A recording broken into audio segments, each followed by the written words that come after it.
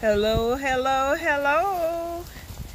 Today on Tabby's Tips, we have a special live with my co-hosts. We have Tiana Mitchell. Give them a wave, Tiana, so they can know who you are. And we have Talia Mitchell. Give them a wave, Talia, so you'll know who you are. Okay, they wanted to have a discussion about women in training. So, tell me, what is a woman in training to you ladies? You want to go to there? No. Okay. So a woman in training is like a young lady that's beginning to become like a woman as she grows up. Like when you have to like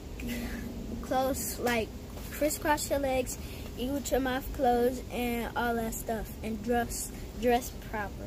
Dress properly. And what do you think a woman in training is, Talia?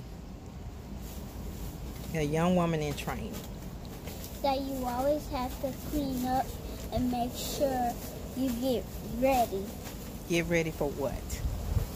The trip to like a party or something. And like when your mom tells you to like clean up your room, you do it. You do up it, so it's a part of cleaning up. So a young lady in training is a part of cleaning up. Okay.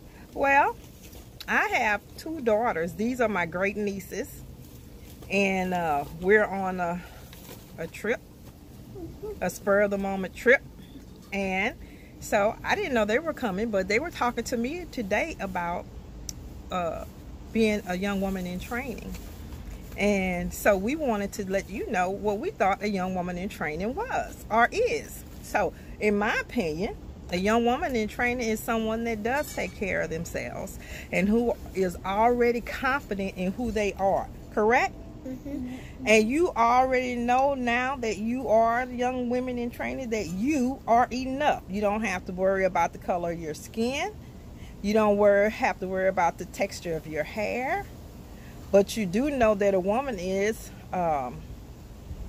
she should be prepared and clean at all times. But that's just a person in general. You should be clean. You should have manners. Now look at you sticking your tongue out at the people. Is that a young woman in training, or that's a kid being a kid? That's a kid being a kid. A kid being a kid. Okay, so that's not a young woman in training, but they speak properly. They know that they're number one already, and that you're your own best friend, right?